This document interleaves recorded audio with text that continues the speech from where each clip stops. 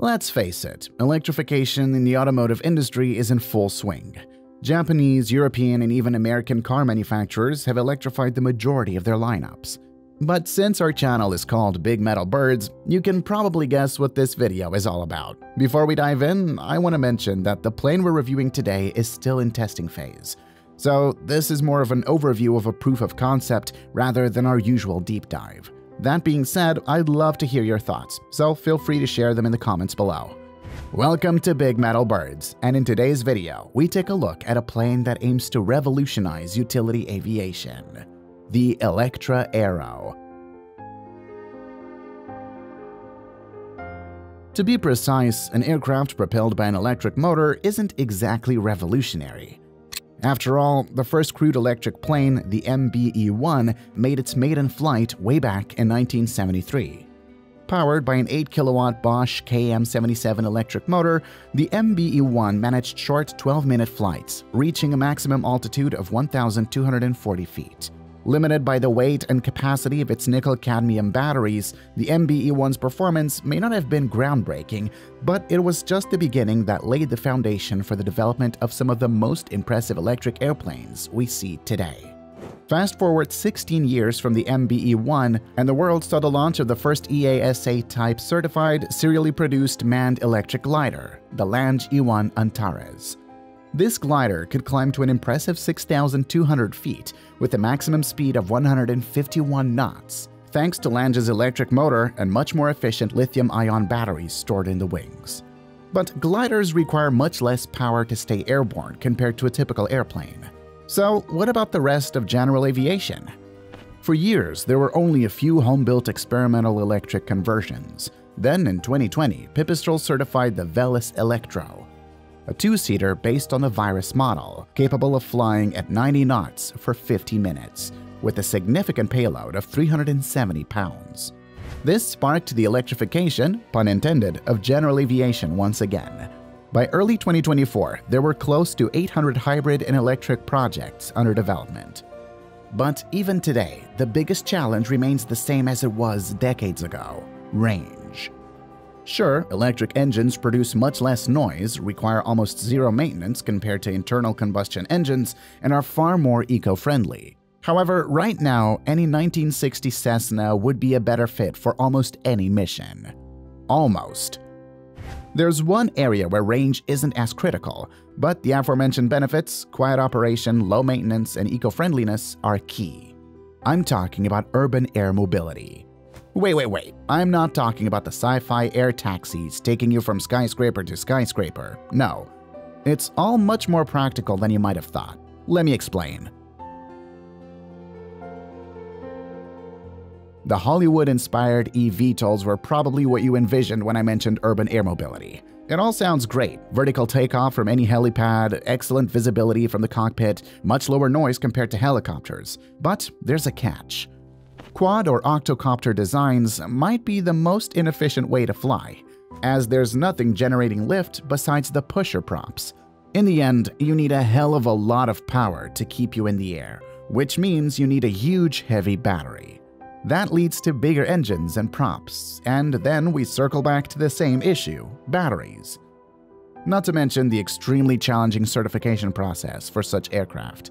Well, the team behind the subject of today's video envisioned urban air mobility a bit differently. In 2020, a team of researchers from MIT, led by professors John Hansman and Mark Drella, came up with an idea. Why not build an STOL plane with all the advantages of an eVTOL, but without the certification or energy challenges? In the words of the company's founder, they wanted the operational flexibility of a helicopter with the cost of a fixed-wing aircraft. The operational flexibility of a helicopter, the operating costs at or below current fixed-wing alternatives is really the promise of the Electra STOL, and that's why it's been so well received. So they teamed up with Dr. John Langford, founder and former CEO of Aurora Flight Sciences, to form Electra. The plan? To build a plane that would make air travel possible without the need for a traditional airport. For the first 2 years, John, Mark, and Langford worked on refining blown lift technology. Pioneered by NASA in the 60s, blown lift technology uses electric motors to blow air over wing flaps. increasing the amounts of lift generated by an aircraft's wing.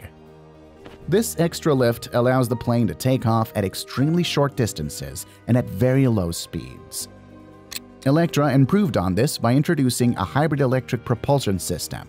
Using 8 electric motors placed along the leading edge of the wing with custom-designed propellers, Electra managed to reduce fuel burn by almost 40%, while achieving flight at just a fraction of the speed needed by conventional planes. In November 2023, just 3 years after starting, Electra successfully tested the first flights of its demonstrator aircraft, the EL-2. They announced that the aircraft took off in less than 170 feet and landed in under 114 feet, with a takeoff speed of less than 25 knots.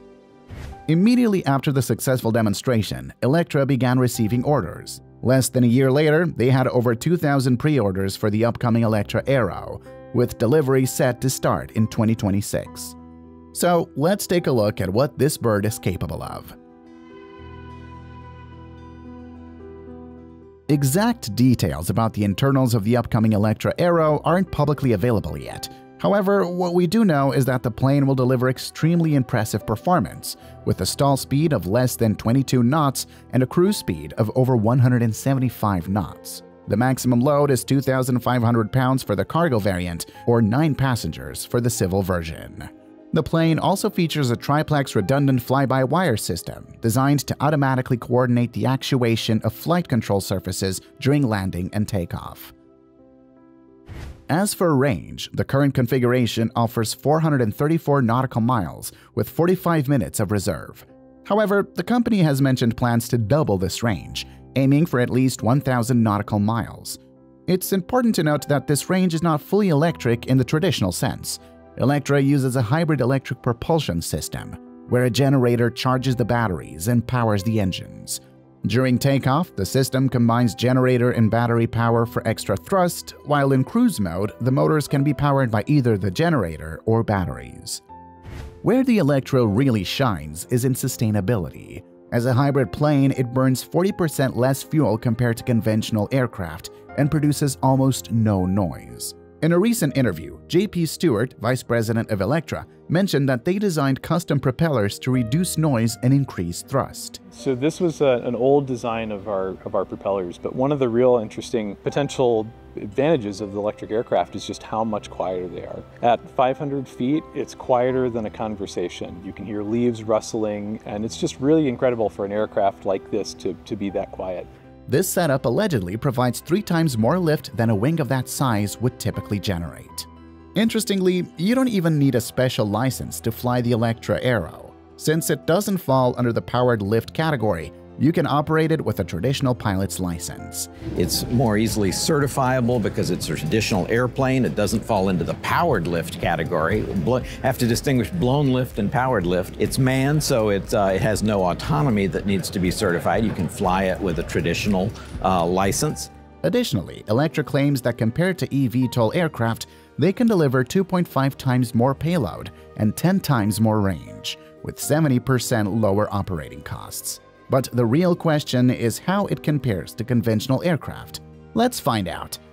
When compared to planes like the Beaver, Pilatus Porter, Cessna 206, or 210, the Electra is a clear winner in terms of cruise speed, takeoff and landing distances, and even stall speed. However, range and payload become factors. Almost all the conventional planes listed above will have better range, and the payload of the Pilatus and Beaver is still more than what the Electra can offer. As we wrap up this video, I just wanted to mention that the estimated price for this bird is around $3.5 million. Right now, that's significantly more expensive than any helicopter or conventional plane with similar specs. In my opinion, this plane should be marketed to businesses, whether as an air taxi, small cargo carrier, or for other future city needs. Either way, this project feels much more realistic than all the cyberpunk eVTOLs I've seen before.